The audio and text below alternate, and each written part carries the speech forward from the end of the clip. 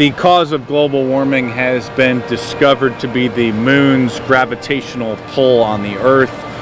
President Obama has issued an executive order to release the moon from the Earth's orbit to stop global warming. Do you think that's the right decision? Woo! Man. I don't know, bro. I don't know.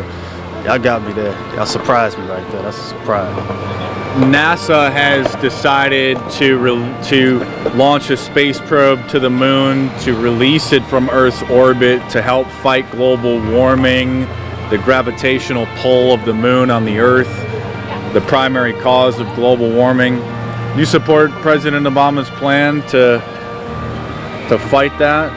Woo! I didn't even talk to Obama, so I can't answer these questions. Didn't even talk to Obama. I can't answer these questions. It's too much. It's over my head.